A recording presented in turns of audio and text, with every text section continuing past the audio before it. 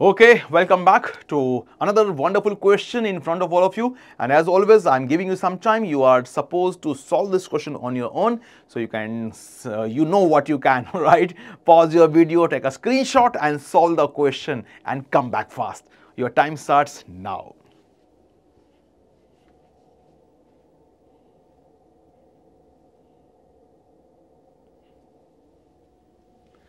Okay. So let's read it together, and again this question is based on a previous CAT question and one of the interesting question, good question here. So it says the number of integral values k can take where k is in this range, that it can start from 10 and it can go up to 100. Condition is such that the product k minus 1, k minus 2 up to 3 to 1 is not divisible by k, right? It is not divisible. So, I have said it repeatedly that we should be very, very careful what is given here. It is not divisible. I need to keep this thing in mind. This product should not be divisible by what? K, right? So, we are to try to find such values of k, right? And within that range. So, that is a question, the number of integral values k can take. K की कितनी values हो सकती हैं, integral values, right? Within this range, so it is certainly a positive integer, it is not negative. Always be sure about that thing also. Whenever it is asking about integral values, so this integral values may include negative values as well, right? So, whenever we talk about integers, that includes negatives as well. But because the range is given for this number here, within 10 to 100, so it is going to be positive integers. So there is no confusion, at least in this part. Okay, coming back now. So I want my number k to be in this range. That's one thing, and so certainly it is a positive integer now, and it should not. This product should not be divisible by k, right? It should not be divisible by k. What about this product now? If I see, this is a long product, right? Starting from 1, 2, 3, 4, 5, and so on up to k minus 1. Do you recognize this pattern? Yes, Arey Baba, it is expansion of a factorial number, isn't it? I hope all of you remember that when you say 5 factorial, what does it mean? It is a product starting from 5, 4, 3 and goes up to 1, isn't it? Isn't it? That's called 5 factorial. Same way 6 factorial would be starting from 6 and would be going up to 1, right? So, same way this product is starting from k minus 1 and is going up to 1. So, what it is nothing but k minus 1 factorial. Yes or no? So, the question is simply that this k minus 1 factorial, it should not be divisible by this number k, right? So, we are to look for such values of k. Okay, there is a one step we have seen here, that this we want, what do we want? K minus 1 factorial should not be divisible. This should not be divisible by k. We have to look for certain values, such values of k. Okay, and we are having a range of k. There is no formula for that, nothing. We need to see what happens. Okay, let's try to identify. If I start with the smaller values, I have said it many times, specifically numbers. It is true for many other topics as well, but specifically for numbers in the various ways, there are no direct shortcuts. But pattern would be there, some conjunctioning would be there. So, based on certain observation, we need to develop those skills that we would be able to see, which is not visible. अरे वाह, अच्छा phrase बन गया है ना? Try to see which is not visible, है ना? So it is not visible directly, but when you try to use your intelligence in that structured manner, you will be able to see which is not clearly, not directly visible, right? So that's what the objective of exam setters. Right. So, as I am discussing here, we have seen here, I am looking for such values of k so that k minus 1 factorial is not divisible by k, right?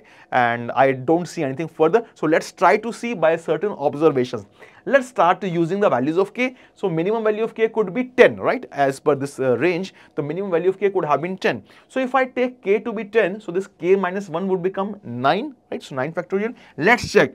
Is 9 factorial divisible by 10 or not? What do you see? My requirement is that it should not be divisible, then we would take that value of k, right? Now, right now we have taken k is equal to 10. So, this is k here. This is a value of k here, and this is k minus 1 factorial. I need to see whether it is, whether this k minus 1 factorial, whether this factorial value is divisible by that denominator number or not. I want it should not be, right? So, when it will not be divisible, I will consider that particular k, right? Now, you tell me 9 factorial, is it divisible by 10 or not? Mind that. Don't forget, we have already talked about this. What is the meaning of factorial? Factorial is product of all the numbers from that number up to 1, right? While going down up to 1. So 9, 8, 7, 6, 5, 4, 3, 2, 1, right? So is that divisible by 10 or not? Now don't tell me you need to multiply them all to see this. It is not required, na?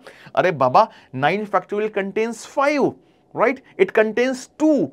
Right? When you multiply this number, so 5 and 2 will also be multiplied, which create 10. So basically, what is the key point here? Key point is to look for the prime factors of this number. This 10 is nothing but 5 into 2, and 5 divides this number because this product will be containing 5, and 2 also divides this number because 2 is also there. So it means that this number is divisible, right? This 9 factorial is divisible by 10. That means k is equal to 10 will not work.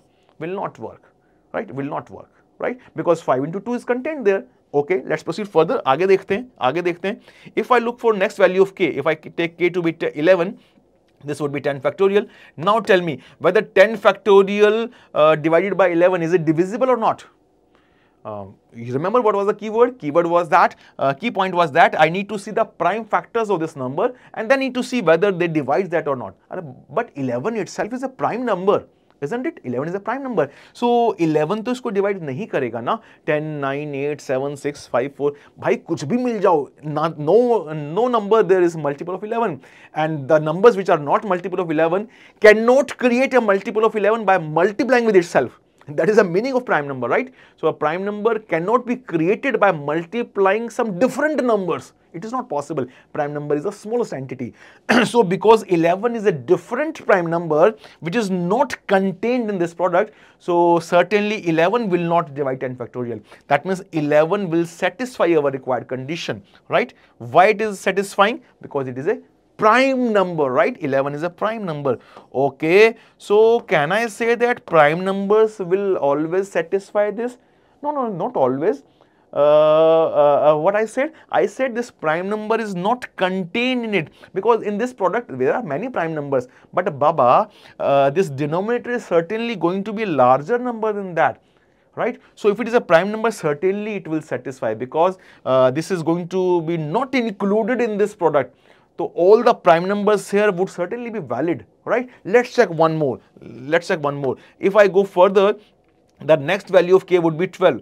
So will 12 divide 13 factorial or not? Please tell me quickly. Will 12 divide, sorry, not 12, 13, it would be 11 factorial, right? This is 11 factorial. So will 12 divide 11 factorial or not? Please tell me quickly, yes or no? Yes, it will divide. Why? Now don't tell me that 12 is greater than 11. 12 is greater than 11. But 12 can be factored into 4 into 3.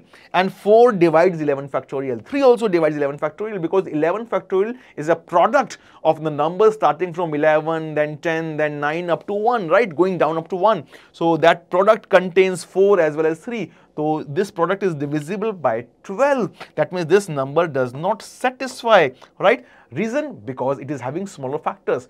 That means prime number should work, right? So we are looking for those prime numbers which are greater than that number. And because denominator number is always going to be more than that, so all prime numbers in the range are going to satisfy. Let's quickly look at the next number. So 13 is the next value of k, which is a prime number, and here it is 12 factorial. So up to 12, there is no prime number which is divisible by 13. There is no number which is divisible by 13, because 13 is more than 12. Clear, right? Isn't it obvious thing?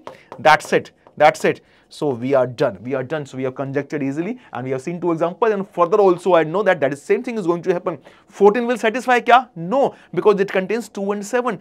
2 will divide that numerator, and 7 will also. 15 will also divide that number, because 15 means 5 into 3. 5 and 3 both are contained in 14 factorial. What about 16? 16 is also 8 into 2, right? So 16 will certainly divide 15 factorial. But 17 will not divide 16 factorial, because 17 is a greater prime number not contained in 16 factorial. I hope it is very clear now. So basically this question is nothing but this k, the values of k is simply prime numbers, right? The question is basically, we can reframe it, calculate the number of prime numbers in this range. I repeat, question is simply calculate the number of prime numbers in this range.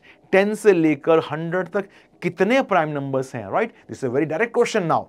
So that's how this is again a multi-layered question. You find the questions in exam in that way. Question could have been asked directly like that. कितने prime number होते हैं भाई? That's a very easy question, right? If you know, you can answer it directly. If even if you don't know, you can count and then tell, right? But here, question was not telling that. You are to reach to that point that the numbers we are looking for are all prime numbers within this range, right? So now it's a very easy question. So I hope all of you know that how many prime numbers are there from 1 to 100. So from 1 to 100, there are exactly 25 primes, right? There are exactly 25 primes. That is a very common thing, and it has been asked in exam directly also many times, many different exams, and it has been used in various ways as in this question as well. Okay, so remember that. If you don't know it already, you can write the prime numbers also and you can check it yourself. So 1 to 100, there are exactly 25 primes, but we are to calculate primes starting from 10, right? So before 10, how many primes are there? There are only 4. Which are those?